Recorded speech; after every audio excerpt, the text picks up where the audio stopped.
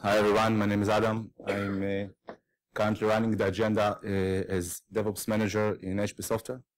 We were talking about how can we build all this complex process in enterprise solution when actually you have your software in the middle state with low coverage, and you should increase the coverage day by day, and you should deliver all this software to a lot of customers, and we are talking about 100, 200, and etc. customers that increase each day.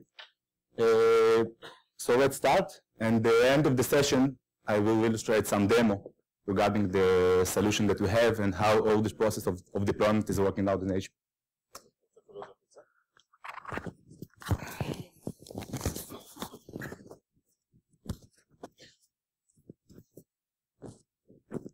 Okay, let's start. So the first one, I will start from the basics. Okay, we're talking about the full-blown. Let's start from the basic about the continuous integration and continuous deployment. So actually, what is our tool that we're using to receive this target? Actually, we have a continuous delivery based on Jenkins, or it's inside the HP application and tool that have a lot of customers that actually provide us operation orchestration that we can build our whole pipeline with very well visualization, because currently they have different roles in our organization. We have infrastructure, we have my team is DevOps organization, we have SaaS operators, we have QA, we have PCE, security architects, etc.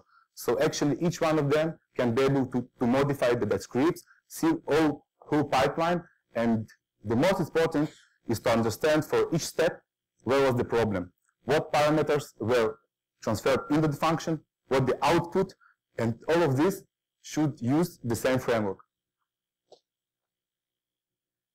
Okay, it's very brief about our principles. It's not our principles, it's Smart and Flower principle that actually with this, take it as axiom, automate everything. Because in the previous version of our software, they had a lot of the problems regarding that I forget to check in my script, the script on my laptop, the kernel changes were not aligned to the application needs, build quality in, and we will talk about this, what tools we are using right now to get it, done new release, and it's a very important point, because we are pushing each day our code to production in small pieces, like 901 bug fixes, improvement for specific user that will give us a very huge business impact, etc. So it's a basic continuous integration, well known. I think that most of you is know all these two Jenkins master. We have a slave, they use a Nexus master as a repository, and this is the time to talk that our development is spread between many regions, like Prague, China, US, etc. Each of them should have the high availability to get all the artifacts that our platform is produced. Sonar, to understand the quality for the continuous integration that include all our test frameworks, and static code analysis like PMD, find bugs, etc. There's lots of tools that actually allow you to do the same for JavaScript project, Git. We are using Git as source control, or server and staging. It's very important to understand that Jenkins master or Nexus, etc. Never changed before the changes approved by our team in production, in staging machine. So new plugins for Jenkins, new improvements for Nexus, new data for all. First of all, it's moving through the staging process, approved by our team. It has its own unit test and system test, and we should understand what the impact on whole system. It's operational orchestration. I will show you the demo in the end that will explain.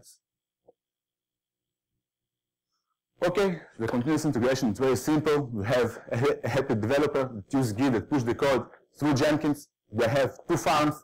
Actually, we have a local farm in our data center in Europe, and we have another one in the United States.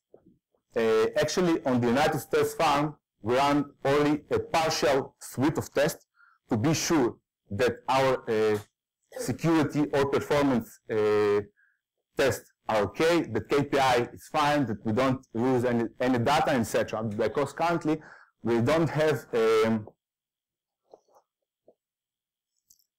they don't have the whole picture of the changes that IT made in multi-region sites, like in US and London, etc. So we should verify each time that we are fine with all data centers. Okay, so currently what we have in CI: unit test, REST system test, UI Selenium test, upgrade test. I want to emphasize the point regarding the upgrade test, because currently the upgrade is most painful point in no delivery process. Because we have a lot of tenants, a lot of customers, a lot of projects, a lot of customization, and we should be sure that upgrade will be clean, no errors, no downtime. So how actually this point can be achieved? So actually we moved some data from our project to our labs, and now continuous integration test running on the upgraded project from the customer data. In on-premise, the big difference between on-premise and the SaaS solution, that in on-premise you have a clean installation. You came to the customer, you have your disk, you install the new product, you install the new tenant, and everything is clean. In SaaS, it's opposite. Each check-in should be verified with upgrade solution. So each test that meant here, REST system test and Selenium test, should be run over upgraded system.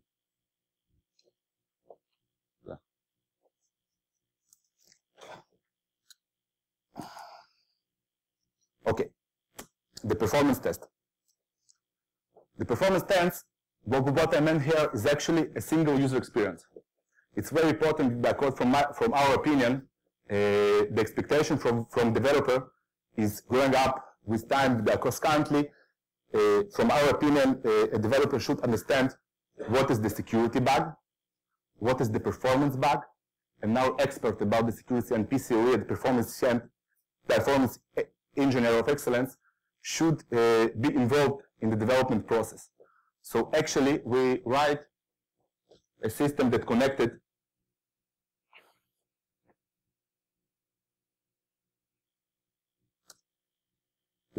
to Jenkins. So we used the same test like Selenium test and like system test to get the performance KPI. It means we don't write new performance test. We take the same infrastructure, we take the same test, we added some annotation on the test that this test can use like a performance test, okay? So as you can see right now here, in build number 6 or whatever, we have a regression about the KPI. It means the developer, if he cannot understand what exactly the reason to this regression, he actually can call and the performance engineer, they will sit together and understand deep to the problem, and the problem should be resolved. So actually, they have a KPI regarding end-to-end story, and also we have a KPI regarding the transaction, okay?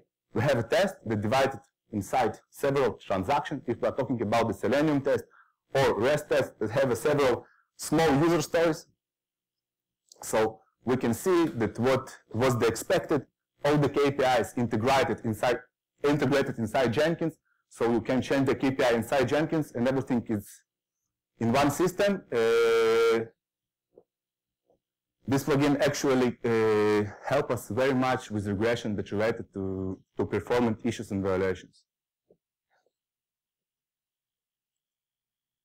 Okay, the continuous integration in the near future, in SaaS, we actually realized that we have IT very involved in our development. What I meant, we have changes on operation system level. I meant we run on Reddit 6, so we have a kernel changes, we have the configuration changes, we have security, etc., ports, threads, everything.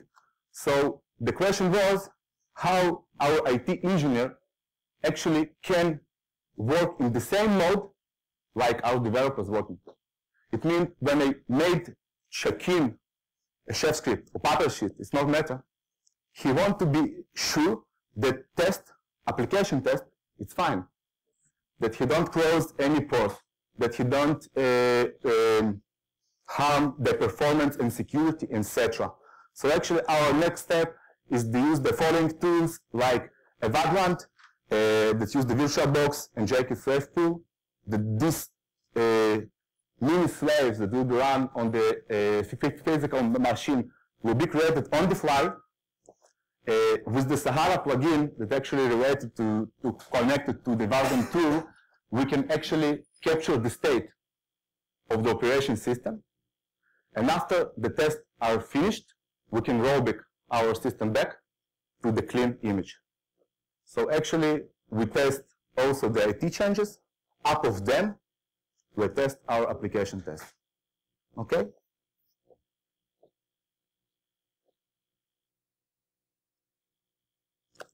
As I mentioned before, we have a lot of developers outside of Israel. So Nexus is artifact repository should be available to all of them in each minute and each second, because actually we have a lot of problems with downtime of machine, and our friends from China call us, guys, come on, we need this artifact, we can continue, etc. So what we built here is actually high availability for our Nexus. We have two proxies that actually looking on the master and synchronize automatically when artifacts uploaded to the Nexus master. So who is responsible to upload artifacts to Nexus master? Only Jenkins have the permission to upload the artifacts to the Nexus master after the pipeline of tests that include the security, as I mentioned before, and security, performance, etc., can be updated. If everything is green, it can be upgraded to the Nexus master. Okay? The Nexus master actually have three different repositories. The first one is snapshot in QA that deployed each check-in, each hour, whatever. The next one is the staging one, and the last one is the production.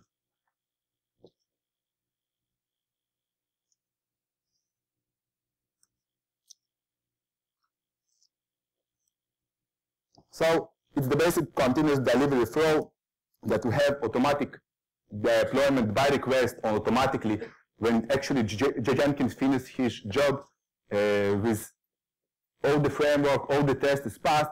Actually, we will deploy the new machine to validate.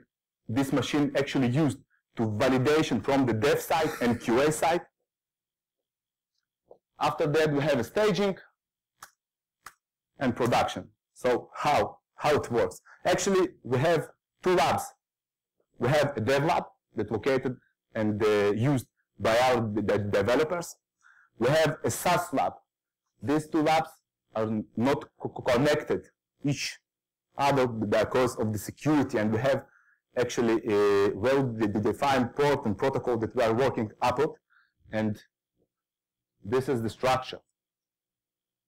We have a time-scheduled manual build. It means each night we deploy all our QA, PCOE, and security environment to be able to reproduce how the process will be happened in production environment. So actually CI master triggered that job on the slaves. It's uploaded to Nexus. What next?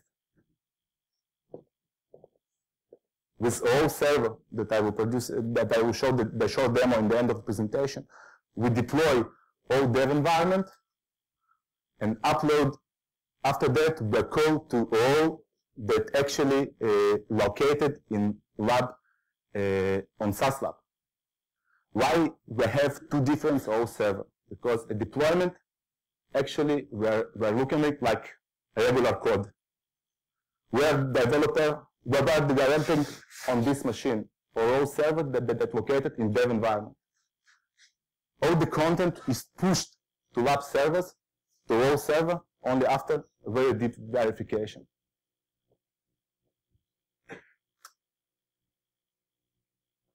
Also, we have a Nexus proxy that's located in our SaaS lab. So the question is why we need a Nexus proxy located in the lab that's actually located in the US when we have a master.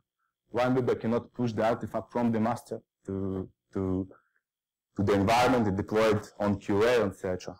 Because actually, when we are looking on QA environment, QA guys can actually roll back to the previous version, redeploy the same version several times.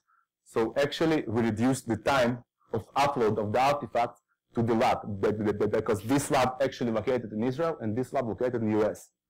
All our QA working on production-like environment. They are never validate their features, etc. on the dev environment. Dev environment used only by developers. So after that, we'll get the request to deploy. RAS is a component that actually gives us the possibility to connect securely to QA environment. It's inside protocol, so I will not expand about it. So after that, we have a deploy on QA. So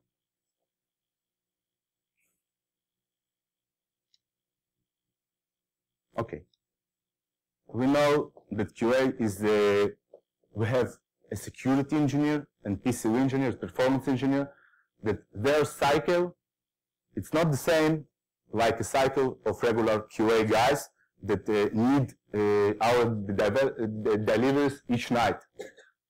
The PCU test can take something like 2 days, 3 days, and more. So we give them the ability to deploy by request.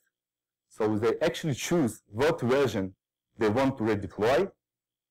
It's a mirror of the artifact that's located in Nexus, and they can choose the location, the target, and what exact artifact they want to deploy and on what machine. So actually it's the same. We build our infrastructure based on all in that way that we have the same infrastructure for manually, automatically, development, production, SaaS operation, and staging. All those flows use the same infrastructure. So what difference? The difference is the authentication and authorization level, because we don't like risks that actually a developer push the content to production. We have SaaS operation that actually their responsibility is to validate the terms and it's okay, that our customer is ready to get the changes, etc. And only after that they can push the content to production. So actually only these guys from SaaS operation get the appropriate permission to push the content to production. Okay, but before we're pushing code to production, we want to validate this code in the final stage on staging machine. So what happened? The first step is actually to take the snapshot repository, rebuild it, and to create a release candidate. This release candidate will be uploaded to the same Nexus, but to different repository that's called staging repository that will hold all release candidates. So what is the flow? QA operator that proved that the content is okay, that quality is in, that we are fine with the all feature and modifications, actually request from the OS server, start the process. Actually, all servers connect to the same Jenkins master. The build is started.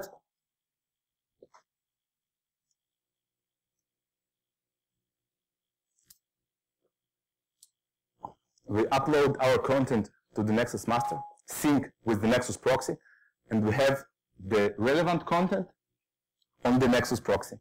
The next step is also not automatically, because currently the content exists on the proxy machine, but we give the ability to our SaaS operator to hold on the process of automatic deployment, and he should manually approve that everything is okay, and he is ready to move to the staging machine.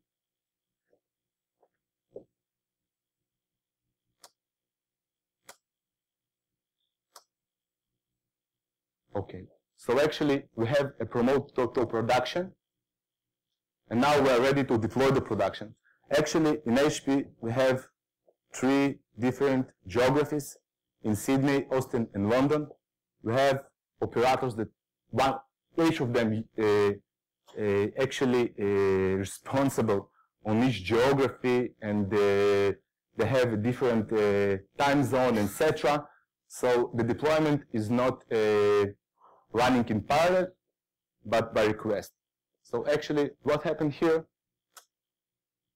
Each of the operator have the same request to production server.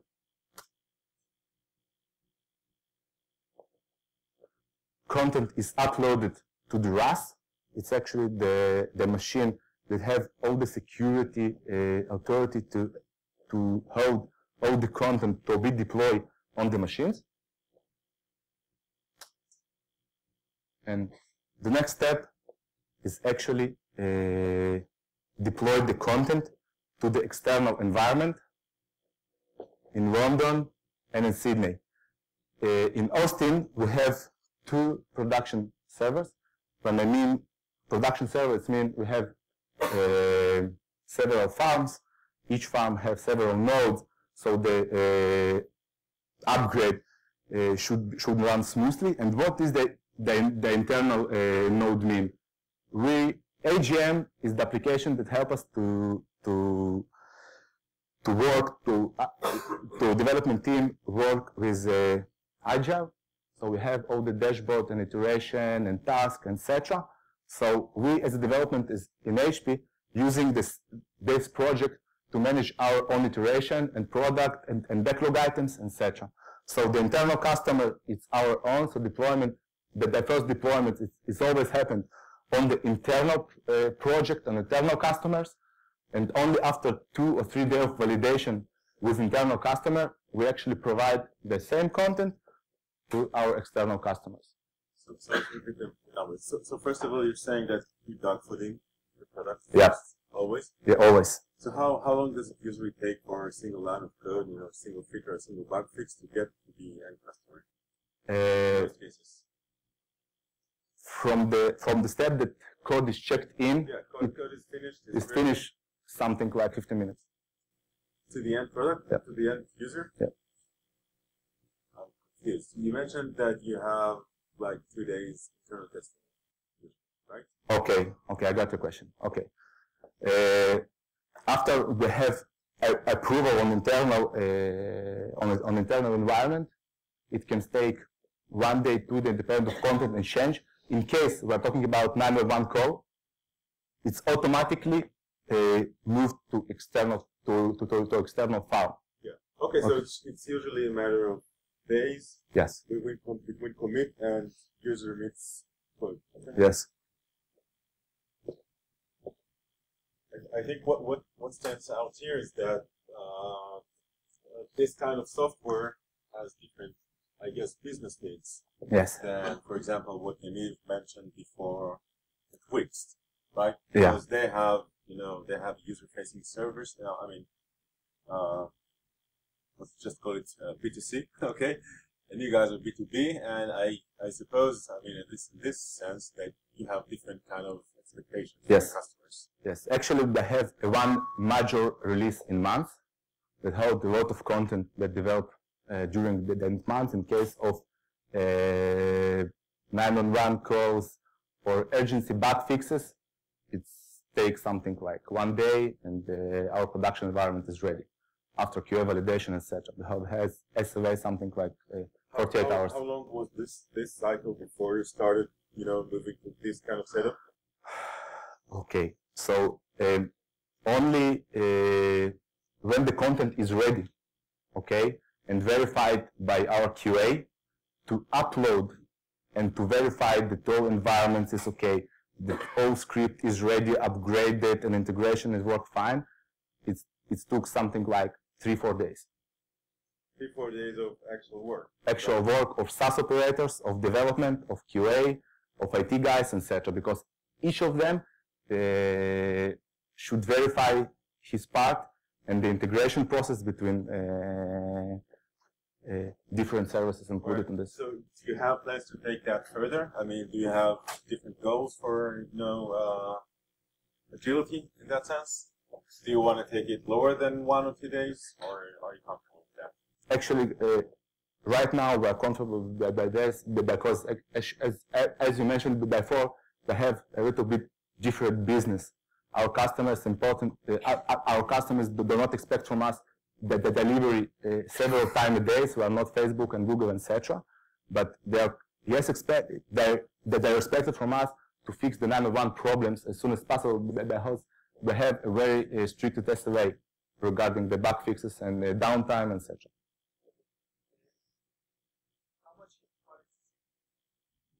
Quality.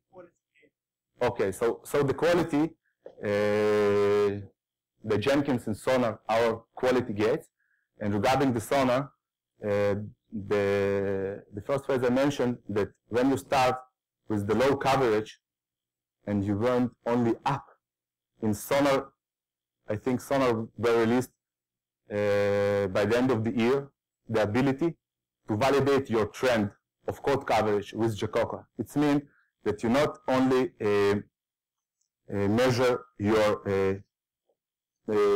total coverage with, for example, 75%, etc., but you mentioned that your current coverage cannot be less than the previous one.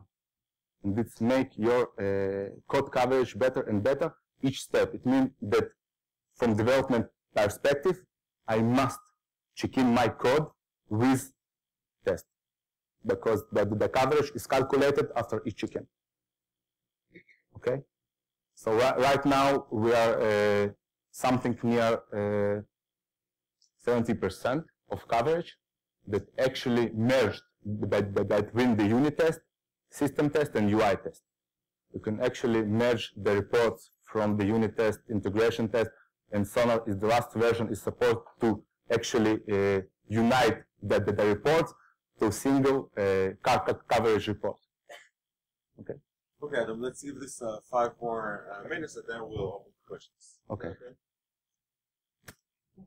So,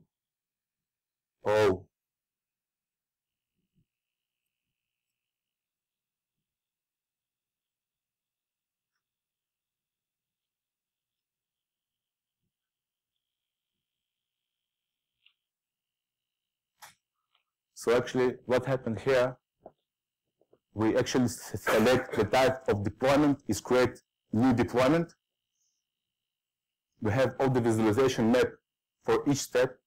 All this list is actually the content of Nexus repository, so each developer can select the correct artifact for deployment. Here we have a subset flow. Everything in row is based on different levels. You can dip inside each flow and expand it. You can connect all actually to each tool you run. It's Java code, Bash script, etc. So your deployment script can be from various range of tools. As we see here, we see a very good visualization regarding the step, and it is green or red, etc. If you have an error, the attach log is actually automatically attached to the step, so I don't need to browse to specify my machine to find the appropriate log, what happened, and to upload to another machine, etc. for validation and research. Actually, everything is attached to the step. Each test is fully customized. You can write your own step and integrate it inside the row.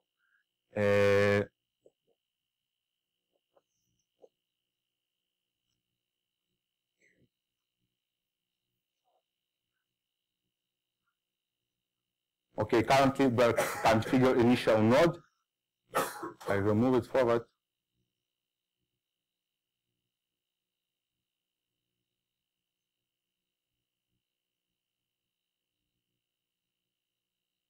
So all these are logic steps. Yeah.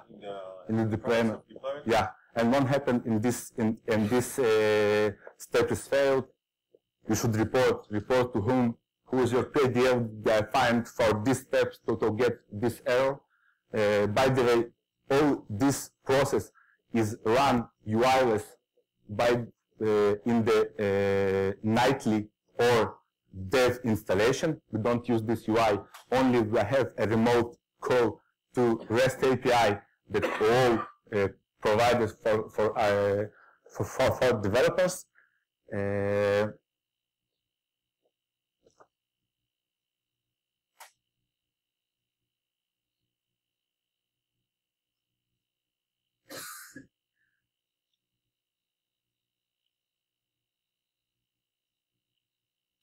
So could you maybe pause here and just, give a few examples of what are those steps? Okay. One sec. What is important that we can use the summary report and history tree for each step, where we can see all the parameters that actually move to each step. You can actually replay from each step forward. You can pause.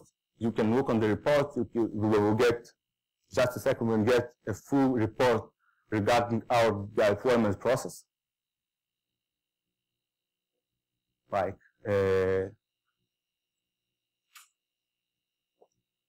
IPs. It's just very hard to read. So yeah. If you could, give a few examples of what are those steps. Okay. I see some SSH steps, and email. What do you have else?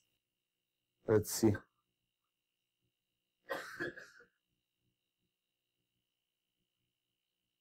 Okay.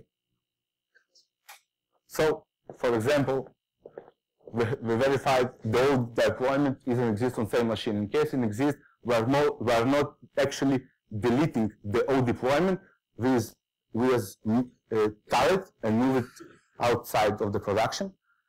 After that, we have, in case everything is okay, we actually stop and move our code, our artifacts outside. Variable resolution.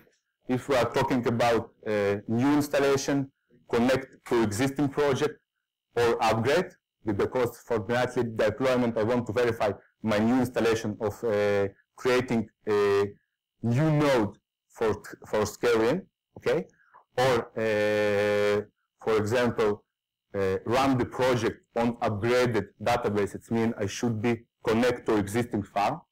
So right now we should choose what flow is actually should be run. Okay, so how do you code those steps? Okay, actually all have a very good development studio that each of the items you can develop with your preferred language actually. Okay. With Java, with .NET, with script, etc. So you provide a library? Yeah, we provide the library. Okay. We provide the library with the whole flow, and actually this flow as artifact is uploaded to production OO server. So all the steps is actually verified in our dev environment before we are publishing them to our production operations SaaS. All right. So and OO is actually one of the products that your team works on. Okay. Yeah. OO is internal is HP product that have a lot of customers and.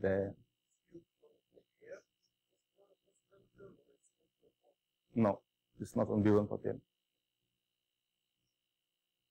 Okay, good. So I think we'll open up to a few questions. Yep. Anyone has questions? I have a question about the O thing. Does that set represent a cluster of web? Like, for example, you could take something like the sound, like, would you be able to deploy that model, or each element here represents a series of pieces? No, actually, okay, I got a question. Actually, all support with the parallel flow. The input of your machine is variable can be a list of machines that you want to deploy in parallel or sequential mode. So it can be done. It can be done. The deployment can run in parallel on several machines.